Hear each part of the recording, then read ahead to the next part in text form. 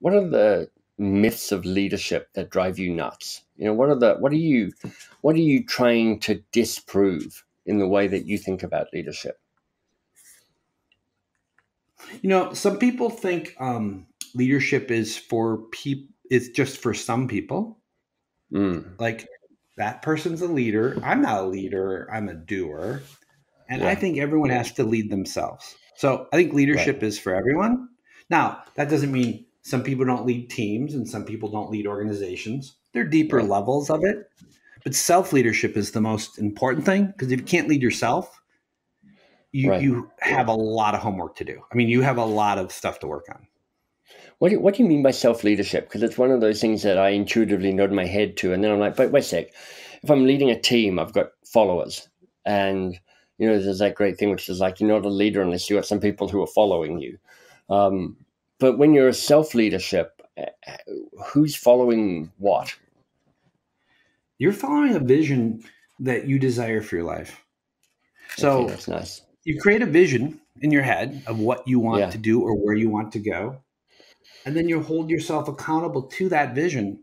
That is self leadership. Just having the vision and not going there is not leadership. That's just being a right, visionary.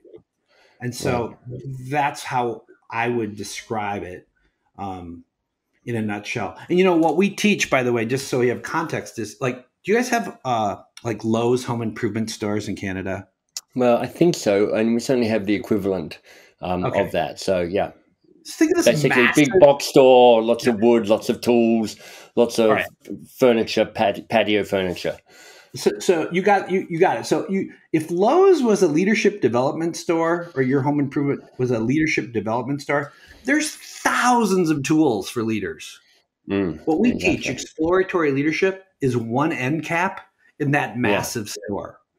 Now, it's a linchpin skill because it would be akin to not having a hammer in your toolbox because Right. everyone needs to know how to navigate change and create Yeah. possibility.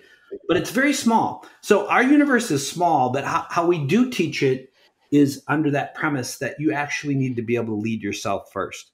And Right. another myth of leadership that is is that there's a way. Like there's one way. And I have been in peer-to-peer groups since 1989, a very long time. Yeah. And people are remarkably different. They're like kids. Everyone is different with their style. Right. And there is no one way. We'd love to have you as a subscriber. Just hit that subscribe button.